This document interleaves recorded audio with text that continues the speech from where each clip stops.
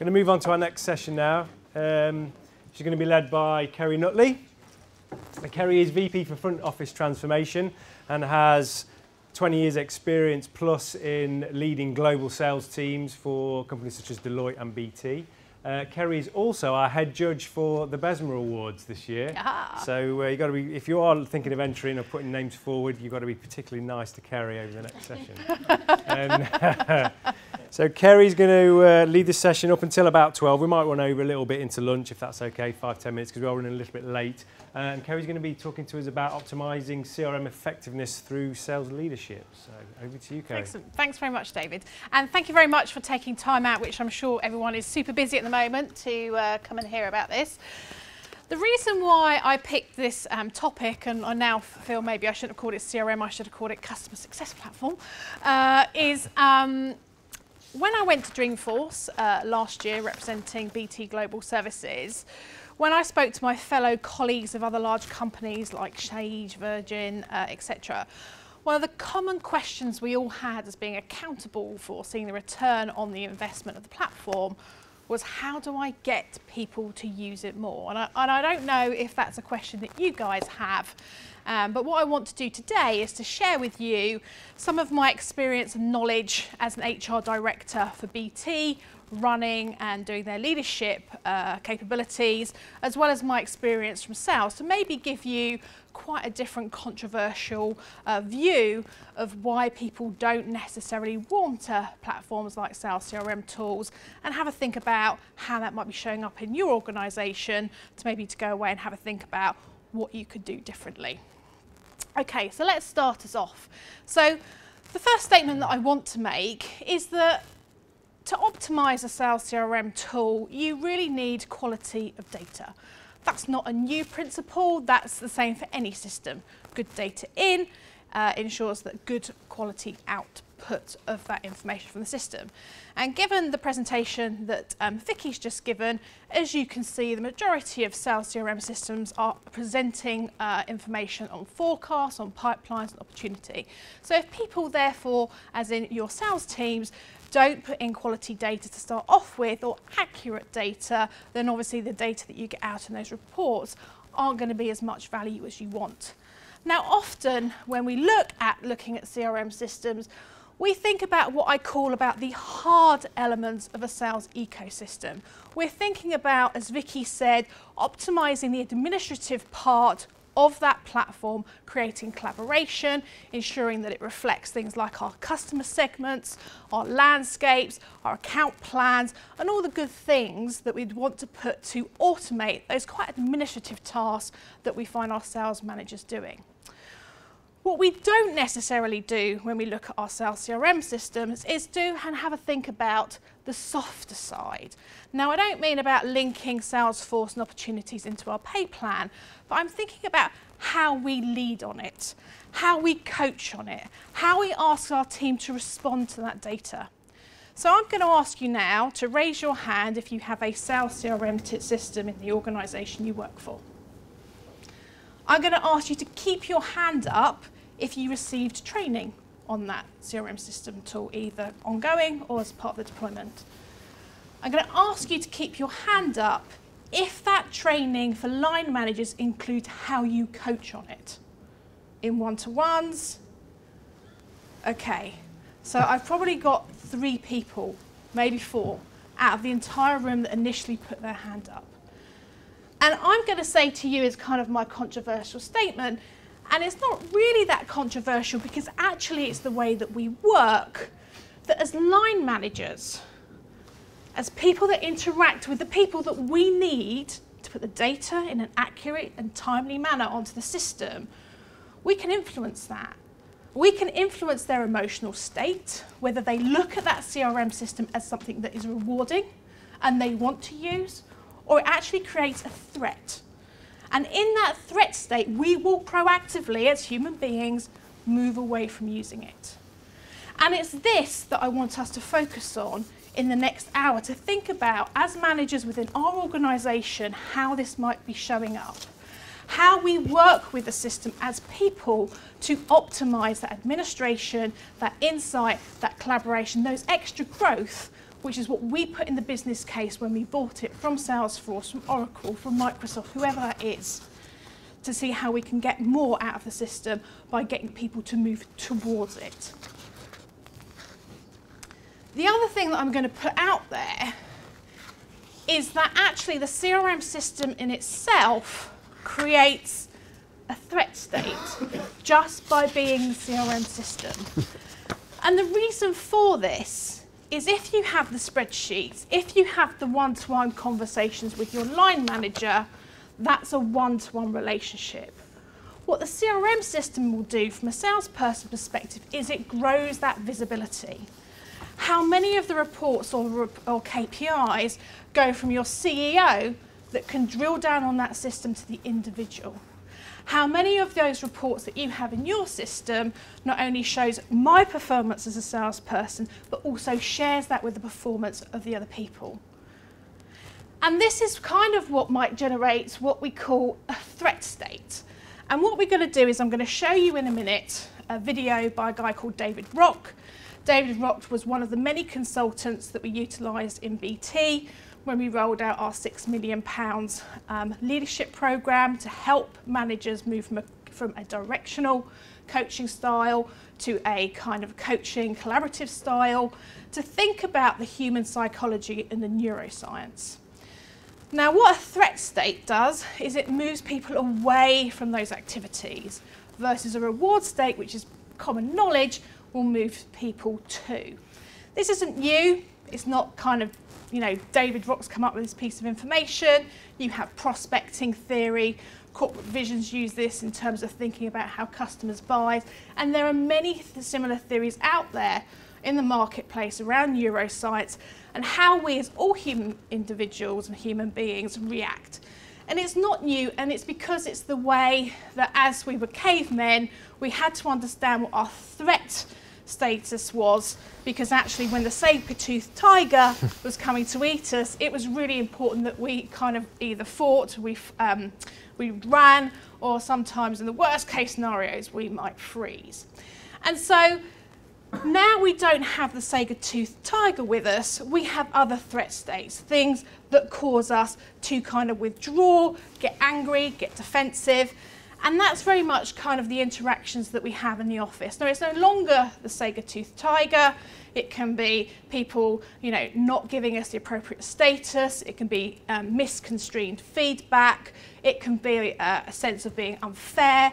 That will put us all in a threat state, where obviously the reverse of that will obviously move us to a reward state. And 9 times out of 10 in large organisations, because the interactive people that we want to get praise from, that we want to get recognition from, is the line manager or those people we see as kind of having status in the organisation, it's really important that when we sit down with our teams and we talk about things like how they're doing on the systems, how they're doing with the pipeline, we're doing it in a way that's open, that creates those reward states. If we don't do that and we don't think about that, we can inadvertently, where we have a poor culture with an unclear purpose, put people in a threat state. And then what you see is that people don't particularly want to give an accurate forecast, give that timely information, work in a collaborative way, because they're worried about the consequences and what that means for them. So partly you could say maybe sandbagging is part of that. I'll keep that close to me. I don't want people to see what's happening in my pipeline, because I feel there might be some unfairness of me getting enhanced targets. Partly is that I'm going to keep that to myself because I don't want to share, the recognition of that deal as far as I can, as long as I can, because then people won't come and try and share that opportunity with me, and I want to make sure that I maximise the pay and return on that deal myself. So these are some of the things that you might see when people feel that they're in a threat state. So what I'm going to use, and there was many methods out there that I can choose, I'm just going to use this guy called David Rock. David Rock's based in the States. He's the director of Neuro Leadership Institute. You can find this content on the internet. And he is the author of many titles that look at how your brain works and look at leaderships within organisation around the very simple elements of neuroscience. As I say, we rolled this out when we were in BT. It was part of our wider coaching course. And what I'm just doing here today is to have a look at that in the context of CRM systems and how we as people engage with the system, engage with our managers and say, how might this be turning up? And then after we've thought about it for our own organisations, I'll just share with you 5 buckets of top tips that you might want to take away and have a think about for your own company. Sound like a plan? Okay. Yeah. I'm now going to move into the video from YouTube, so just bear with me.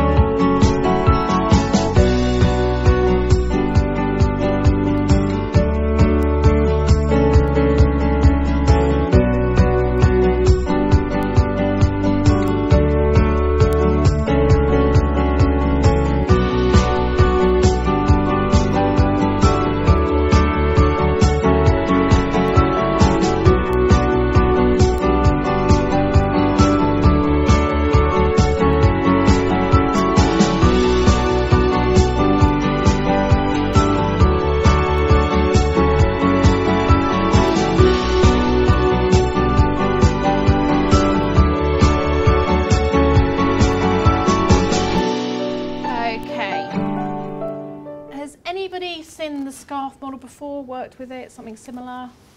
No. All new? Okay. So basically, what happens in the brain in the neuroscience is that you're actually working out about 5 times every minute whether you're in a threat situation or a reward situation. And what neuroscientists are finding through the kind of art of mindfulness is that the majority of the thoughts that we have, probably about 90% of them, or more about, am I in a threat situation? And that's just because of human evolution. You need to check that first. So you're definitely going to run from the saber-toothed tiger. You may or may not go and collect the bananas or go and dig the potato or whatever, because you can choose to do this one, but this one you have to move away from now. Likewise, when we think about threat statuses, they're not equal. So if I had £1 of reward status and I had £1 of threat status, this would have a 5 times bigger impact on me than actually a reward. So if you think about last time somebody gave you a piece of recognition, you might have to think about it for a few seconds, but if I asked you when was the last time you got negative feedback, you could probably think about that. You would probably have a higher emotion. You could probably give me a really good explanation about why that happened. And that's just the way that we all work. Well, the majority of us, because everyone's different and we're not all black and white, but the majority of us work in this way. The issue with having a threat state and people working in a threat state is that it closes people down. So you close down their cognition, you close down their perception, they become very isolated. And sometimes when you see people under considerable stress or not happy or feeling threatened, you can actually see that in their body language as well as what they say. And I'm probably sure that although we don't want to, we probably see in colleagues that have been going through both personal and work stress that they've been in that state. So I appreciate that's quite a lot to take in. So what I'm going to do for you now is I'm just going to give you a reminder of kind of the negative impact of threat state, just because we're there more than we should be, and obviously it's harder based on our neuroscience to get people into a reward state. So when we look at status, just as a reminder, because if you've not worked with it, it's just a good refresh from the video. When you're in a threat state around status, it's when you feel that other people are compared more favourably than you. You feel there's a lack of achievement, maybe you've had some feedback and that's lowered your status. Actually, sometimes it can just be body language. If you're sat in front of somebody and they're on their phone and they're not listening to you, right? I don't know about you, but I was writing this presentation and one thing that puts me in a threat area around status is I have this innate hate for when you're speaking to somebody in a service environment at a hotel or a shop and the phone rings and they pick it up. Everyone else? Yeah. You're just like, I understood it, right? And that just emotion, just thinking about it, it kind of bubbles something up inside of me. I can't help it, it just irritates me.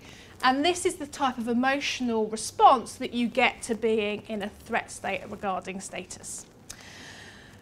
And actually the default response rate for that in this area of the brain is around becoming angry, and if it's about feedback, sometimes defensive as well. Certainty then, well, obviously for threat state, it's about being uncertain. Now, this is actually something that's triggered in the brain. It's actually, our brain does not like knowing or being unsure. And I don't know if anybody else sometimes has the role of control freak, but as humans, we kind of strive for having control, having an understanding of the logic, knowing what's coming next. That's just the way that our brain works.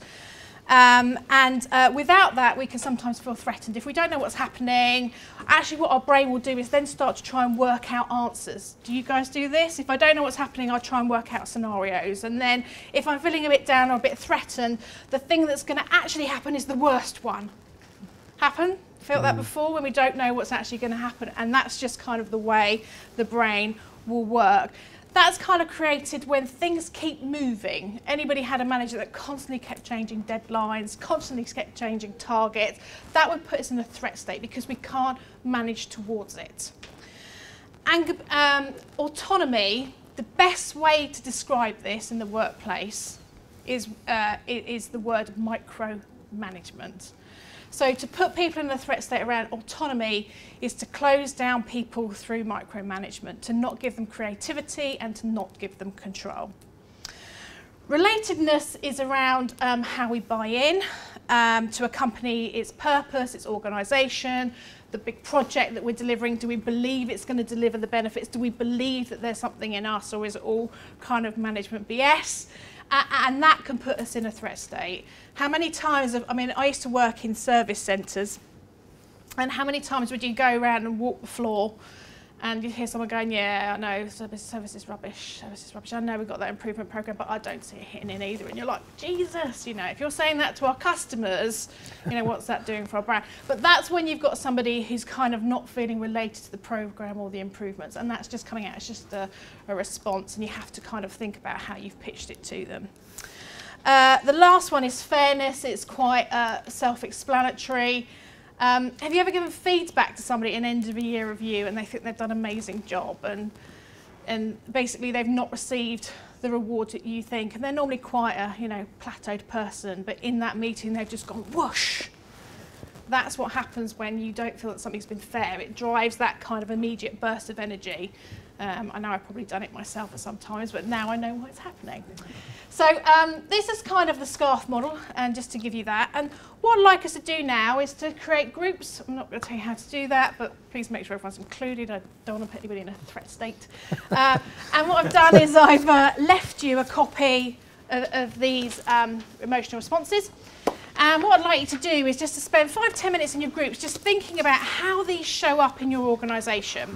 And given the topics around sales platforms and CRM tools, ideally think of that, but you know, if you're, don't be constrained by that. So as an example, to kind of kick you off, you know, if I think about a CRM platform and I can see my team's ability to deliver against target, you know, it's Q3, I've looked on the KPI report and I'm further behind, right? Everyone else is kind of 80% there, about getting their gated target measure, and I'm behind. So that could kind of challenge me and make me feel in a threat state from a status perspective. Likewise for certainty, you know, if you kind of walk into an organisation and we know it's out there, that if you dismiss every time the lowest 10%, that can create a level of uncertainty and therefore put you in a threat status. So there's just some examples in your group. Just work out how that might be showing up. It can be process, it can also be behaviours. So think about how your managers coach, how they look at one-to-ones as well. I'll let you get back on with that and come back together in about 10–2. That's okay. So does anybody want to share any of the conversations that you had in your groups in terms of, do we see this? Is it more often than not? How is it for you guys? Anyone want to contribute? We talked a little bit about status, about things like President's Club, about things like leaderboards, some of those things that, you know, if you're at the top, that's fine because you're feeling like you're part of this little bitty competition, but if you're not down, you sort of disengage from it because you think, well, that's not for me, it's not something I'm going to take part in. And that's the thing, isn't it, with sales? You want to form some type of incentive, you want to recognise in terms of fairness people that are doing well, but how do you do that in an inclusive manner so it's not just the 1–2% that's always hitting the numbers? You're actually stretching that right down, so you're getting, you know, at least down to the top 30%, 40% of your sales community to really start encouraging them to go that extra mile. It's a good example. Anybody else? It's about creating a spread of activity that you measure as well, though, isn't it? So if you're going to use your CRM system just on one thing, yeah, you know, naturally if that is the reason for your world, you can start, that creates the unfairness. It does. Well, you're measuring it on that. Yeah, I'm in a European business and I'm in a country that's voted to leave the European Union, hypothetical example. And my world's ended, so don't judge me against this guy in Germany because his economy is flying or whatever. So you need to measure, I think, a variety of things to get a balanced picture of this whole balanced scorecard, which is the whole concept. Yeah. That way gives everyone a chance to be in the game, because you can't avoid the top and bottomness of sales. You can't. But it doesn't have to be just one sector. Exactly, and it's a comparing apples with apples, oranges with oranges. Hey, these are standard things that we all know, right? So I hope you found that a good conversation. I hope you felt that some of the things that you see is not, you know, alien to you. And I definitely felt as I went through Dreamforce and looking about how we were optimising Salesforce in BT, you know, we weren't alone with kind of getting and encouraging people to use the platform. And one thing that I would say, having done change management a lot, whether that was for Siebel or Oracle-based systems in HR or Salesforce, when we talk about management capability, it's not a one-stop shop. You have to embed and sustain things by making it continual. And when we look into the reward state and I go into kind of some top tips, that really is one of my top tips, is how you collaborate, how you create communities, and how you keep the development and the good practice around the organisation constantly going, because you can't just train and walk away. I mean, when we speak to Andy Mauer, who's the UK lead on Salesforce at Deloitte, they actually say that good practice is to spend 40% of your implementation budget on deployment over a stage period of 18 months to change a culture, to change a behaviour.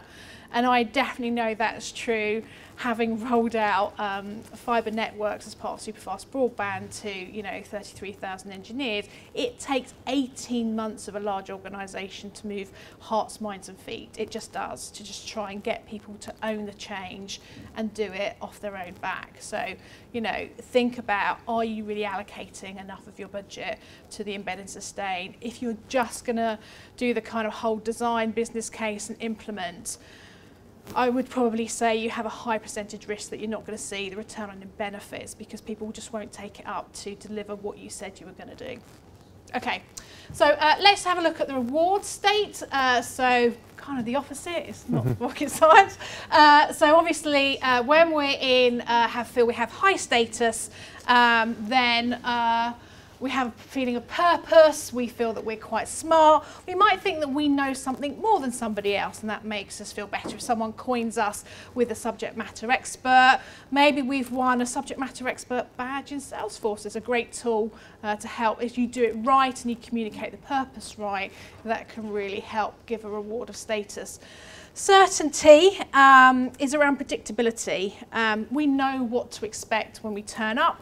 I don't think anyone does days these days with the way that we work with the data and the technologies and the calls. It means we know what's going to happen in that day, but we have a view of what's happening, what's expected of us, what our targets are. They're fairly consistent, how we can get them and what support is available to us that comes in a consistent way.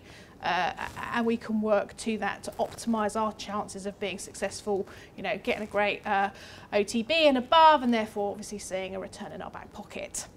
Autonomy is about allowing people to take responsibility for themselves. Sometimes when we're too insular with processes, you must go through this step and then this step, it doesn't work. And sometimes it's not people just going, oh, I don't want to do this, but if you've ever been in sales like the majority of us has, customers don't buy like that, right? Some of them say, I need this tomorrow.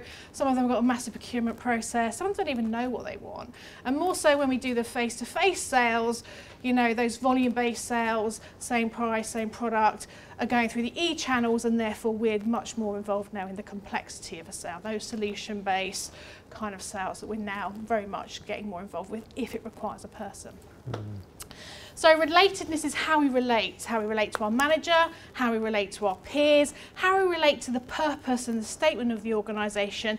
Does that reflect to me? Now this one has become really, really important for millennials. The relatedness and the fairness of an organisation, their purpose, is becoming really, really important. And I think we talked about Salesforce's purpose, and if you ever go to Dreamforce, you have the man with the ukulele, and that's very much very clear. It's very visual about their purpose and what they stand for. And that's becoming very much more so with the younger generations, maybe, than maybe some of people our ages who kind of, we were more about rewards and status, that really becoming as prevalent. Fairness, being treated with dignity and respect, recognition for what we do, and I mentioned it earlier, but the allocation of resources in a fair way is really important. So there's nothing worse when you need like the deal architect and this guy's got a relationship with the other sales guy and they always work together, but you've got a bigger opportunity and you know maybe that they've not actually got such big commitment on the proposition they're working for, and you could really do with him. That doesn't feel fair. And when your line manager won't get involved to resolve it, that doesn't feel fair. So that can put you into a bit of a threat state. So ensuring that you don't have cliques, ensuring that you work in a community, and ensuring that you have consistency and fairness both in terms of feedback and the way you work is really, really important to people. And I'm sure when you've thought back on your career, you know when you've worked well in this area and you know when it hasn't felt well, and you can probably recall those. All right. So what I wanted to do now, just before we wrap up for lunch, is just through my experience, I wanted to give you some top tips to think about how you manage this kind of neuroscience around CRM and just to take away and to have a think about in terms of your organisation. Do you do enough? Because it is some of this softer side, and it's hard to do because everyone's looking about, can we deliver the efficiencies? Have we got the pipeline to carve out the time? So I do know this, but the analysis from both people like Forbes, Gartner, the ICF, the International Coaching Federation, and Salesforce themselves says that the return is probably considerably higher than maybe some of those operational ones if you can get it right. So let's just start with some of the top tips that I've done having implemented systems. Now, the first thing is acknowledge.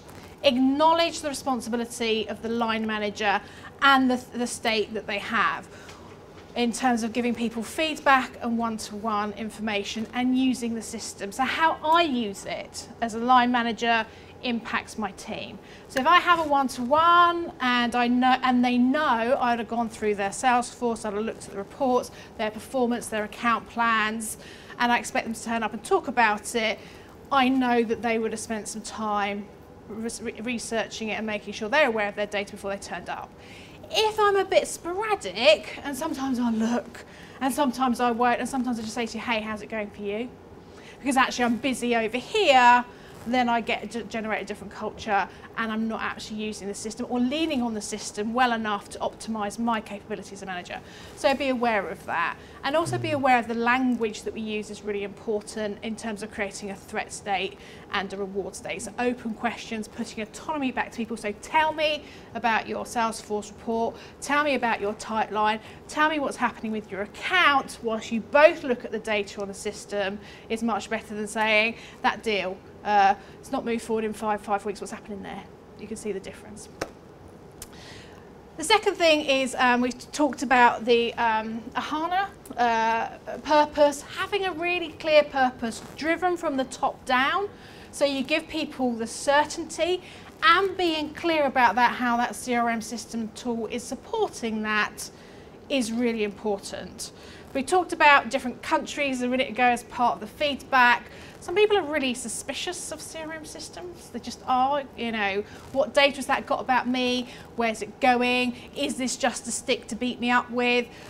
Position it in a positive light. So what are the pros and what are the cons? And if there is a conversation that needs to be had that says, yes, you know, we'll look at your performance at the end of the year. We will be looking at churning the capability because we need to grow as a business. Be honest about it. You know, it's not going to go away. You can't sugarcoat it if that's the objective that you have, but be clear about that upfront so people have that control and they can then manage their performance against that throughout the year. Don't make it a surprise. Invest in sales manager coaching and increase their time. So by leaning more on the system to do the administrative work, you know, the Excel spreadsheets that Vicky talked about in her previous job, and using the system to do that legwork for you should free you up to spend more time coaching.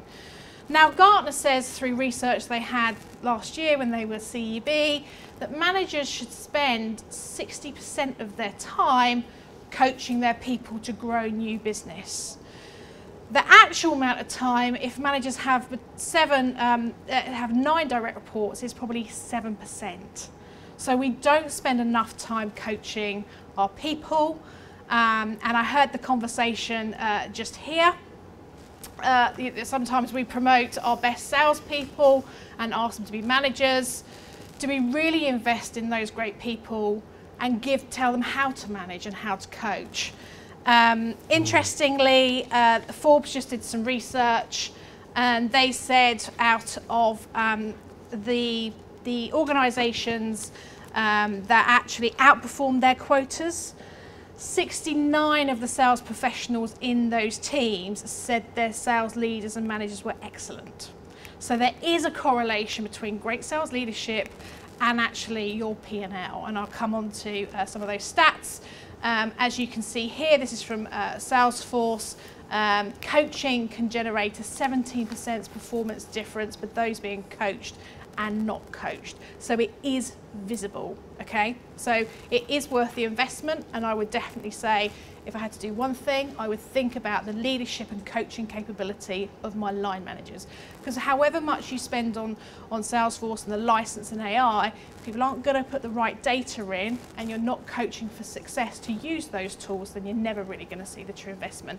And all that happens is you're constantly hitting with a stick, whereas actually what you want to do is create an environment where people go and self-activate and self-use and explore. So the second one is we talked about it, as someone came up with the idea there, is try to make the CRM system to be a one-stop shop.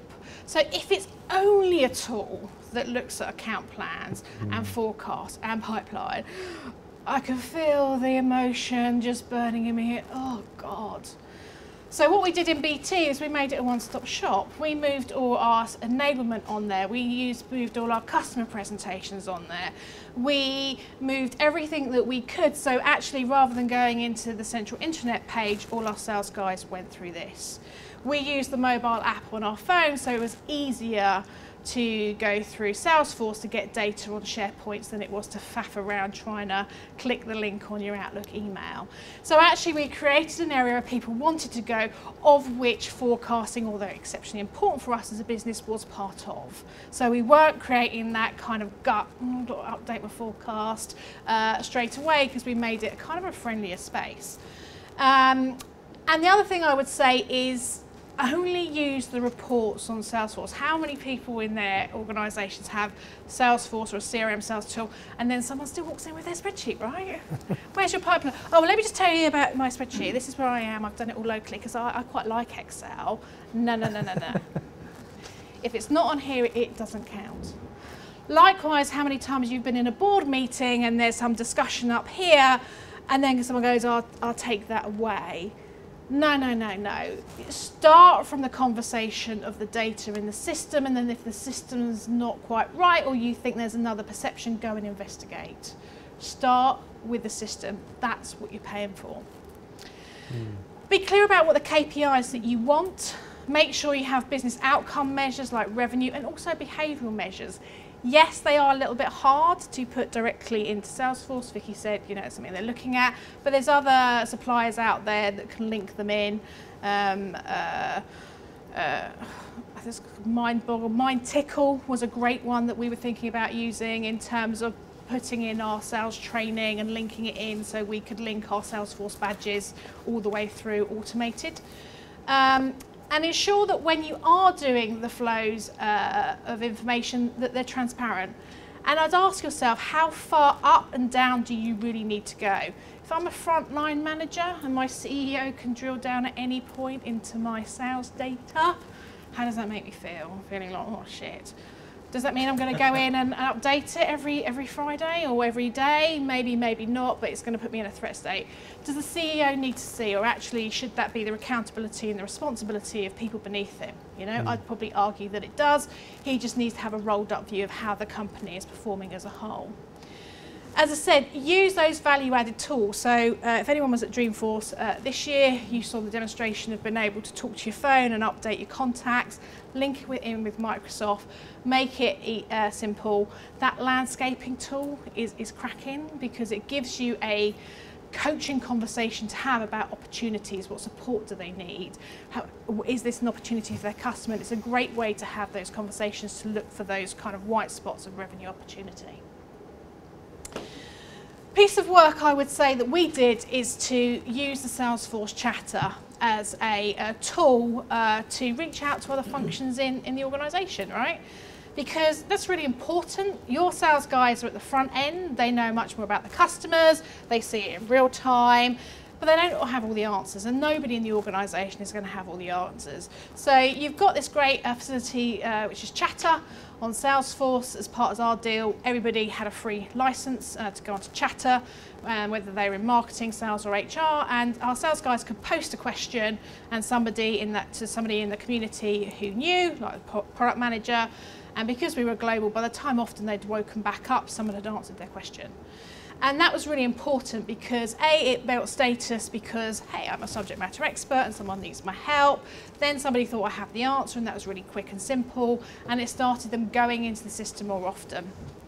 Plus we used it to celebrate deals, right? Big wins, because we found that in terms of our enablement, yes, they needed to understand the products we were selling, but actually the calls and the insight calls that people most turned up to was when we had somebody win a big deal, that they went on and they talked about their journey, about how they got the customers engaged, what information did they give them in terms of hidden insights so the customers hooked in, how they got the product team and the marketing team to help them present that, and then how they looked at the finances of that deal with finance. And they were the things that the people, sales guys, were more interested in than probably some of the portfolio training that we did. And it was that kind of give me something that I don't already know. Interestingly, continuing on the Gartner theme, they looked at the 4 different ways. Well, they looked at quite a few people within their product group of managers of who was doing really, really well. And they came up with kind of 4 ways of great management. It was around teacher, which is kind of as it says, that you basically pass on your expertise to people for them to go and learn from, and you give feedback in people's development. An always-on manager that was always there, coaching in the moment. You've all heard that, coach in the moment, corridor coach, right? And then they had a connector manager, which was the person that maybe not have all the answers, but point people around the organisation or to other people or to other mentors that they had. And then the cheerleader manager, which was always, hey, so-and-so's done a great job, let's celebrate them on our team call, and you're making sure it was all fair and everything. What they found is that people responded most to the connector manager.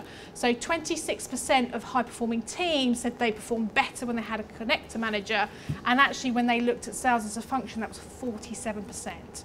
Now this works really well, because as a manager, when we rolled out the kind of ROC and other parts as part of the leadership statement, the fear that managers had was, does this mean that I have to have all the answers? No, it doesn't. So spending that time on coaching doesn't mean that you get more questions and you have to know everything. By using the connector approach, people like it because it gives them autonomy to go and then speak to other people and work their own way through, but also it creates less stress for the managers because they can point people to other subject matter experts, which mean it doesn't all sit on their shoulders. So I have never seen as many male colleagues from my engineering departments breathe a sigh of relief when they realised that it wasn't them that had to have all the answers. And as they kind of gone up through the management ranks, that's what they thought was important. So to know that's not the case is a great stress reliever for some. Okay, just moving on then. The other thing about using the CRM system is to use it in a positive way around customer insight. So we talked about complex deals, and we know about the kind of data age.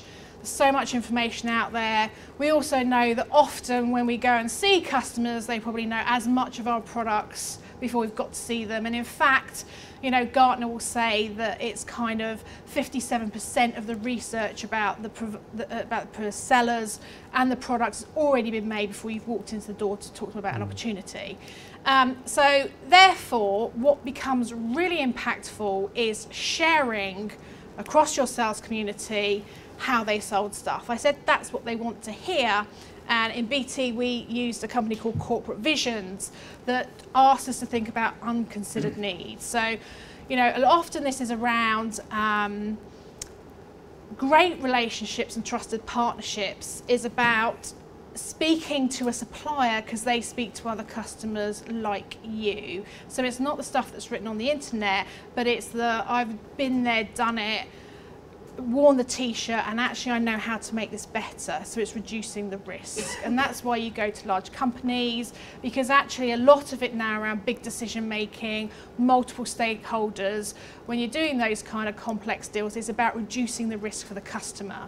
So being able to communicate where you've done that before, what lessons you learned, etc., is really important as your value-added sale. It's also really interesting to share with your customers, you know, not obviously giving names or giving away confidentiality, but they're doing this because they're seeing this in the market.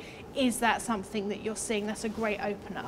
So being able to give that information in real time through your CRM system and creating that community of support is actually a great way to give your sales guys that competitive edge and they love it. So the more that you can use Chatter, the more that you can create community groups, and it could be just your portfolio team saying that they've been, I don't know, with a Cisco event or another large supplier event, and they've seen that this is coming up. It's that tidbit of information that gets that conversation going with customers is a great other way to create a reward state on your CRM system.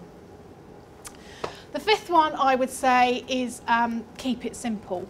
It's interesting because when Vicky says it's simple to use, it really is. And I don't know if your organisations with any like the ones that I've worked in, but sometimes when you give it to the IT department that what was simple that came out of the box by the time it's configured, you're like, what the hell, right? So what I would say is keep it simple. And I would also say, think about how the buyer buys, right? Because if you sit there and you look at your processes, you'll go, right, I need this piece of information here, this needs to go to the deal surgery, this is everything I need, and I need a clear address, and yada, yada, yada. And sometimes customers don't know, right? But you've got a time scale as a salesperson, and you need to get the resources because you know it's a big opportunity, you know that the proposal's coming forward, and how do you do that? So keep it simple and keep it flexible, but always design it with the customer experience and the salesperson's experience at the forefront of your mind, and then you will make sure that you haven't just got to tick buttons, or people will put just junk in just to make sure it clicks over to the next thing because they have to. And if you think about the statement that I said at the first place, it's about accuracy and timeliness of data. Be clear about what needs to be mandated, be clear about what it is you do need, but don't just get them to fill fields in for the end of it. Clearly it's something different if you're doing your CPQ, your configure price quote on your CRM system, but if you're just looking at your sales process, I'd be saying, you know, get the agreement and then fill in the CPQ part and fill that in as maybe as you're going, but don't hold one onto the other. As Vicky mentioned, you know, sales is very much about an art. How many times we've had those deal reviews and you said, how do you know you're going to win that? I don't know, it's a gut feel, I know the gut really, really well, rather than a science. You know, when we lose a bid, it was the portfolio. When we win, it's about the relationship. We all know that one, right? So again, by constraining the boxes too much on the system, you're kind of feeling that threat state. You're feeling, I'm just going to put something in to get rid of this. And someone talked about it in terms of a question. Be really clear what's in it for me. You know what? And if it's not in it for me, and it's what we need to do for us as a business, and it's part of our purpose, be clear about that as well. Don't try and sugarcoat it. Salespeople, we're all very bright people. We can smell it a mile away, right? So just be clear, keep it simple, but really, really, really think about, number one, think about the coaching part. So just kind of done a bit of a summary here that looks at why these kind of top tips I've suggested help overcome and create a reward state. I'm sure they sound simple. I think we would love to do a lot more coaching. We'd love to do that investment. And I would say to you, if you haven't done it, push hard to get it. And the reason for that is that when we looked at this at BT and we looked at our usage and who was using it the most, interestingly, it wasn't about people who'd done more training. It was actually the line manager creating a community in a reward structure. What we saw was significantly more opportunities, and in the case study we had, it was 40% more. They sold more products of our portfolio, and that's because they had more people supporting them, and they were happy to use the system to reach out, whether they're based in, you know, the Netherlands or America. They posted more because they wanted that interaction, and they were kind of a bit hooked on the positive recognition of getting a response back. They therefore logged in more, and obviously their account plans, because they were using that insight from others to look at opportunities, was a lot better. Salesforce, I found this on one of their blogs, give you some kind of financials. So close rates increased by 70% from what they've seen. Deals, expired deals in the system, so you know everyone's had them. Oh yeah, it's going to close in 7 days, and they've been on there for like 2 years. They decreased by 63%. Close date changes, because that's really important if we think we've got a big deal and we're trying to close it for that quarter because we're reporting upwards. That decreases by 25%. A day since last customer touched by sales decreased by 73. And that was, I would say, is because they're getting more things to talk about by using that platform to create a community, understanding their customers better and what's happening in the marketplace to go out there and have something meaningful to say. So there's obviously clearly a financial benefit, there's a usage benefit, but I'm sure David will talk to you about the stress management piece. There's a human benefit. So people who are engaged and in a reward state stay longer, feel more positive, and are actually probably some of your best salespeople because they've only got something to say about positive word of mouth because they've bought into your purpose because they feel great to work for you. So that's it for me, a quick whistle stop about some things around threat and reward behaviours and neuro-linguistic science around CRM. Hope you found it useful. Thank you very much. Fabulous. Thank you, Kerry. Thank you very much. Some great insight there. I'm sure we can all take away a lot from today. Just to let you know, the sessions have been recorded, so if you're an ISM member, you will be able to access the content through the members area within the next couple of weeks, hopefully. We're going to break for lunch in a couple of minutes. A couple of things I'd like to point out. I'm sure both Kerry and Vicky will be around over lunch, so feel free to ask any questions. I feel that last session certainly has, raised a lot of issues, and I'm assuming we've got a lot to talk about over lunch. We're going to break it till we'll actually finish at 1 o'clock. Before you go, or before you leave after lunch, because I know we're not reconvening, the feedback forms are really important to us. If you could give us your feedback on today, and certainly any topics you'd like to see for future events. We will be hosting more events over the year and across the country. The next one is in the northeast, scheduled for March the 12th at Durham. Then we'll be in London, Manchester early April, and then another Midlands event in June. So it'd be good to see you out there and interacting with us and coming to learn more about sales topics that hopefully will be driven by you on your forms, some of the stuff you'd like to see. So thanks for everyone today. We're going to break for lunch. Safe journeys back, and we hope to see you very soon at the next regional event. Thank you.